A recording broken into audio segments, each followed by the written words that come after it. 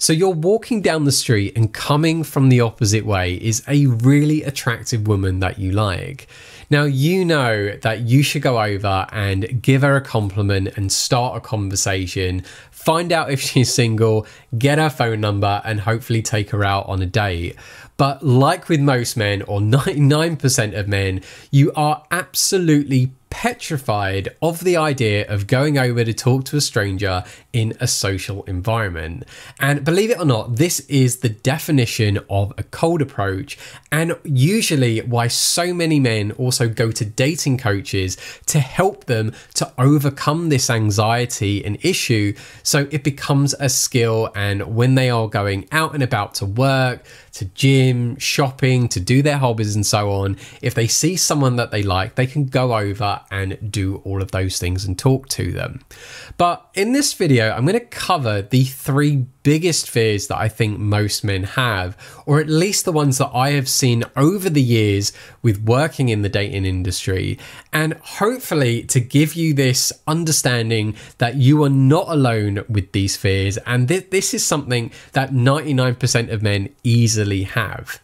So starting with the first one, the most typical one that everyone knows about is the fear of rejection. Everyone is scared of being turned down. No one really likes to take risks thinking that there isn't going to be a reward at the end of it. And so you find that guys, they'll see someone that they like and they don't want to do it because they think that either she's really intimidating, or that she looks busy, or that they're going to interrupt her day. And mostly they think that because they think when they go over to stop her, to give her a compliment or say hello even, they think they are literally going to be turned down. So they will come up with all these limiting beliefs that essentially are preventing them from even taking that chance, taking that opportunity. And they are more than happy to just kind of like rule themselves out and be like, no, I'm going to just interrupt her day. What's the point? I don't really want to get turned down with that. And that level of rejection is going to stop you from taking any chance. But you aren't alone. Everyone experiences that, and there is a way to overcome it too. And really, the only way to do it, and a lot of guys are not going to like hearing this, is to carry on practicing approaching and to desensitize yourself to that. Or most importantly, to actually challenge that limiting belief and find out if someone that you are attracted to, who you believe you're going to be interrupting your day of, or their day of, are you actually doing that? And that example can obviously be applicable to what the rest of the fears will be here, but it is important to know that you have to challenge your limiting beliefs, especially if you believe that you're going to be rejected before you even go over.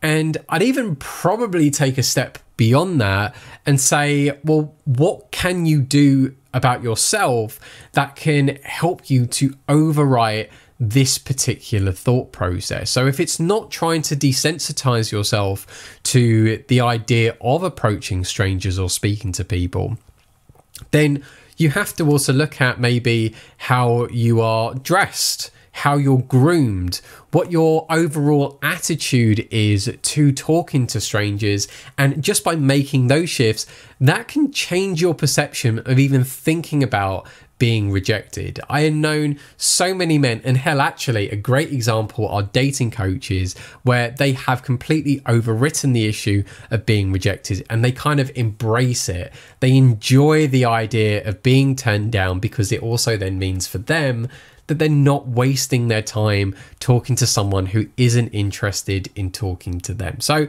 it's a slight shift in mentality there, but most men certainly will experience that fear of rejection.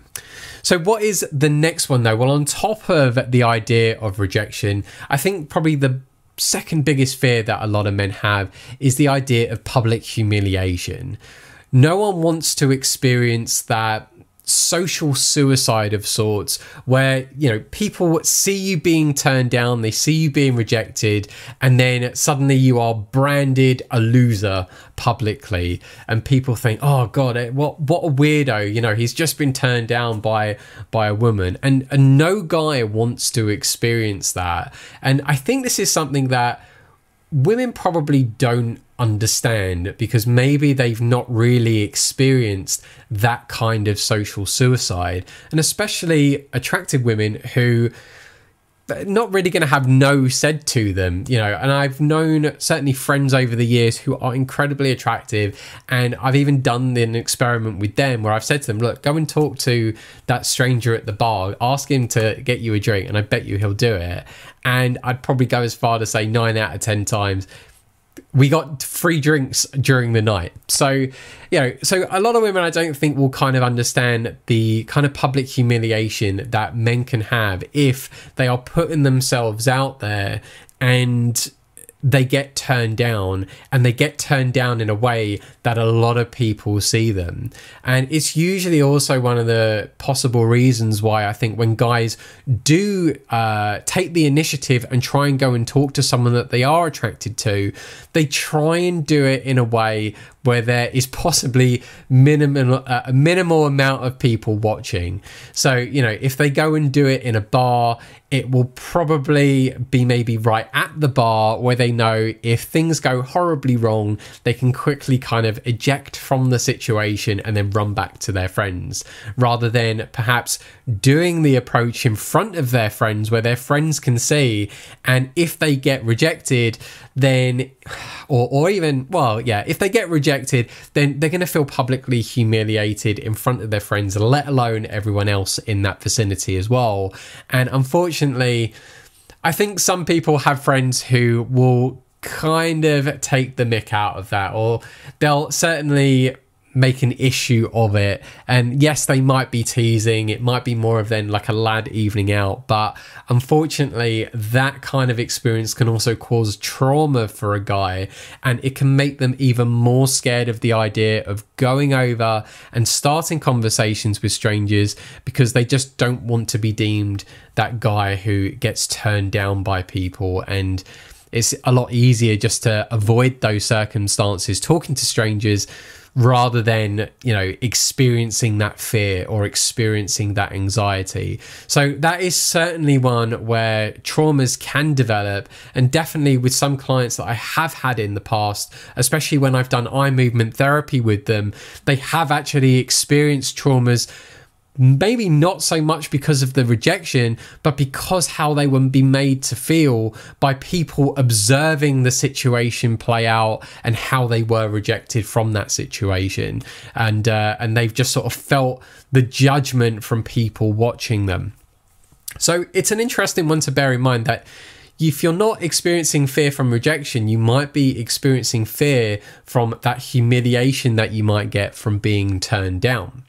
But the last one that maybe guys are thinking about or considering, maybe they're not, but certainly one that I have observed and seen with guys, is that they are absolutely scared of what to say, and they might even consider that the main issue, which is what causes the rejection and what causes that public humiliation. You know, imagine you have seen someone that you're attracted to, you go over, you say hello, but your anxiety gets the better of you and you just start mumbling. Or your brain kind of has a bit of a brain fart.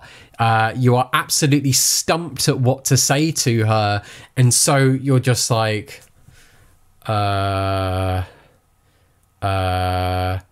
yeah, how's your day going? How's your day going?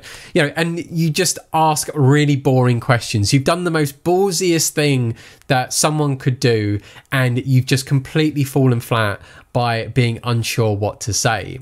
Now, okay, this is where, you know, I can have my somewhat agreement with what the old school pickup industry used to teach, which was to give guys lines and routines to say. Excuse me. And just having a crutch of an idea of things to talk about with women can at least get that ball rolling and get you used to being again in that environment and hopefully get some desensitization. And hopefully, as long as guys aren't relying on using some kind of like line or two constantly, then it is then great for them to be able to transition that into more authentic conversations or more authentic compliments or or conversations that they can talk about. I was thinking of another word there which I had and then just went just completely gone. So those, I would say, are probably the biggest fears that men certainly have. And, you know, and if you've got any others, I would love to hear them in the comments below. But absolutely, you know, I would say that these are the three kind of like umbrella issues that men will certainly have. And, you know, and even with that last one, if they can develop their conversation skills, then everything else kind of tends to fall into place. Like the limiting beliefs will certainly shift.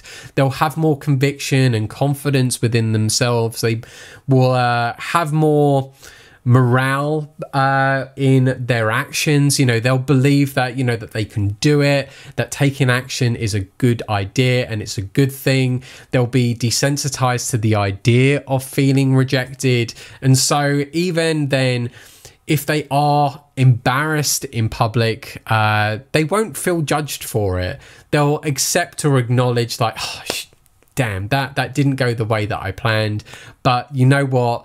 They will learn from it. They accept the responsibility of like, you know what though? I must not have been her type. And that is absolutely okay. There are plenty more fish in the sea for me to go and talk to. So just as a recap, you've got the fear of rejection, so being turned down, ignored, told to bugger off, you know, you name it. You've also got the fear of being publicly humiliated, the fact that other people might see you being turned down, and that could be a potential trauma with even thinking about the idea of going and approaching again. And then you've got the last one, which is not knowing what to say, you know, going over there and just being a complete bumbling idiot and unfortunately just causing the rejection or causing the public humiliation because you've just not been able to have a conversation, and that would have been mostly down to the fact that you're just probably not used to it. And you know, and with all of these things, this is why it's so good to go to a dating coach, because they'll be able to help you to overcome these limiting beliefs. And even if you end up going to a coach and they're not able to help you with this is something that I can certainly help with. My eye movement therapy service that I offer people, as well as even the accountability side of being able to life coach you and encourage you to go out on a regular basis, give you homework to do to make sure that you are incrementally incorporating the skills that you've learned from a dating coach, or that you're about to go and learn from a dating coach if you're even thinking of going to one, and you want me to make sure that you are going to be implementing everything that they teach, then this is where my coaching is going to be absolutely great for you. So if that is as well something that you're interested in, if you are remotely interested in my services, I do offer a complimentary client assessment where I can kind of give you some advice, I can give you some feedback, and just a bit of a nudge in the right direction to make sure that you are going to the right coach, or you're going to do the right kind of course that's going to help to bring the better version out of you, as well as I can then also understand or acknowledge if you need certain work on traumas that I can also help with too.